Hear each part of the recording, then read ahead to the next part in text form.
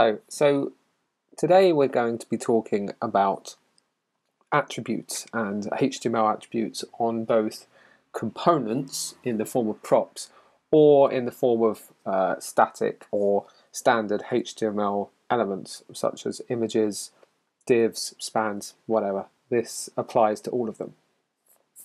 So it was pointed out to me by someone on Twitter that at the end of my last video it didn't actually work as expected, and I'm not ashamed. I've brought up the code once again to demonstrate how this is true.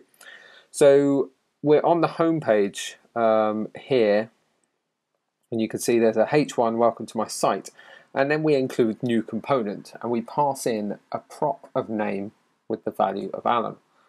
Up here is the new component, which you can see is just a h1 which says hello name, and if name is not defined it falls back to a default of Mike. So looking at this code, you would expect the homepage component to say hello, welcome to my site, hello Alan, but over here in the browser you can see it clearly says hello Mike. This is a mix-up on my behalf with regards to variable and static attributes and props. So you can see just on this name here it's got a colon in front of it, and the colon is short for vbind. Vbind tells Vue that whatever the value of the attribute is it should be dynamic. It should be a JavaScript variable or a JavaScript argument, function, something like that. And Alan is actually not. Alan is a string, and Alan is not defined as anything anywhere in my application. And in fact, opening up the inspector, the Chrome inspector, shows that there is actually a Vue warning on this homepage of the method Alan, property or method Alan is not defined. And had I looked at the console, I would have realized this. So to go back to the start, if we wanted just to pass in a string, we don't need to do anything except give our attribute the correct name. So we've got name equals Alan. Pressing this, we actually get Alan. If we wanted to use a variable for Alan, so for example on here, if we had a data on components, the data object should always be a function. More on that in another video. If we wanted the name of our new component on our homepage to be dynamic, obviously I'm now going to fix it elsewhere in the component, but this could be the result of a computed function, this could be the result of a method. We can make of course, because it's a function, it needs to return an object. New name, we could put Dave in here, then that classic name of Dave. So what we can do now is we can pass in new name.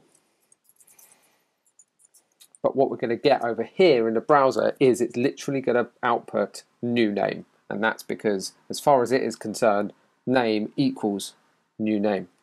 To make it equal our variable, we need to tell it that it is dynamic. So for that, we can use vbind colon name equals new name.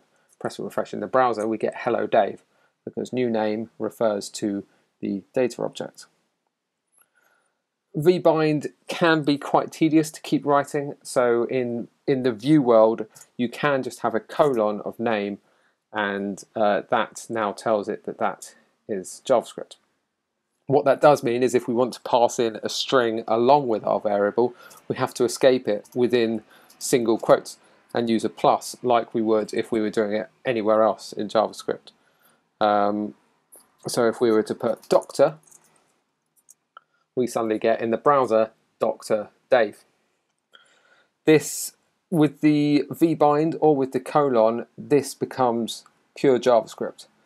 So you can do all sorts of calculations, multiplications, etc., etc. but it's advised to abstract that all out into your component, and the template should just be literally outputting variables, maybe with some very slight modifications. This kind of attribute binding and sort of static stands for all attributes when using Vue. So for example, if we had an image,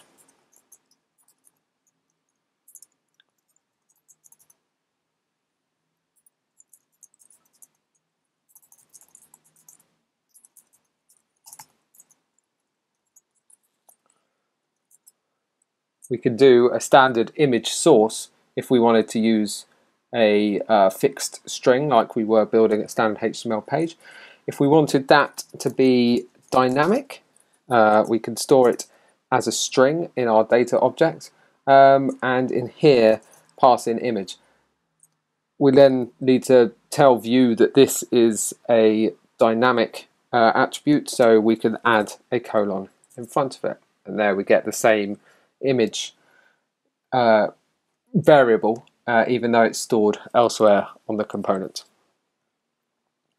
So to reiterate, if you're using JavaScript inside of your attributes, which I can imagine you will be doing a lot, don't forget your colon.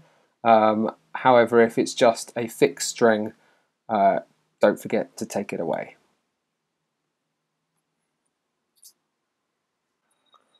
I hope that clears that up. If you are a fan of this kind of video, just let me know. Give it a thumbs up or subscribe, because I'm going to try and put out a few of these over the next few months here and there, little quick tips. And if you've got any requests, just drop me a message, a tweet, or find me somehow. Thank you very much.